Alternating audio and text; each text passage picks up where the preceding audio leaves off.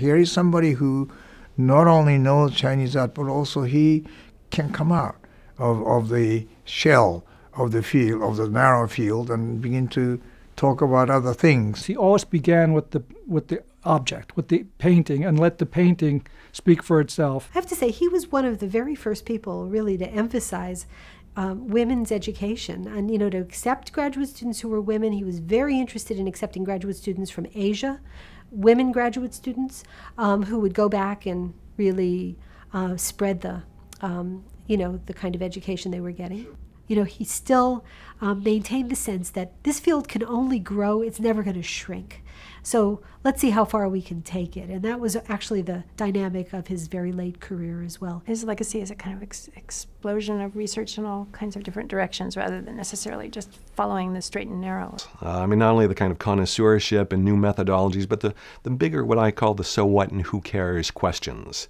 He addressed explicitly, often implicitly, always. He was a very unusual scholar in that he was so open to other things. So it's difficult not to become friendly after you spend that much time talking to someone. And he loved to tell stories, and I like to listen to them.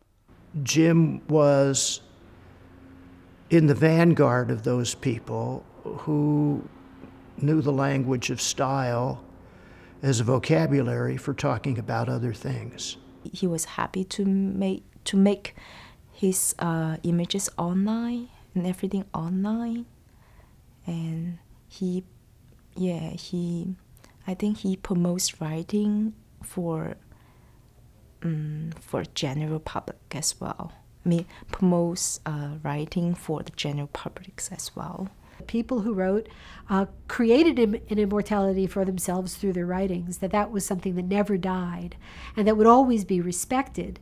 And Jim, I think, latched on to that idea if he hadn't already developed it full form himself, but it was something that was very compatible with his way of thinking. So we're going to be, I think, using and watching his videos and reading his writings for a long, long time to come.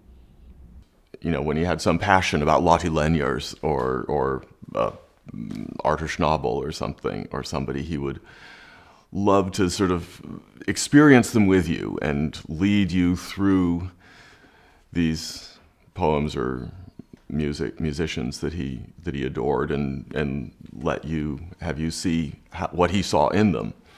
And of course, if there were questions, he could always answer them. Just always, he knew everything.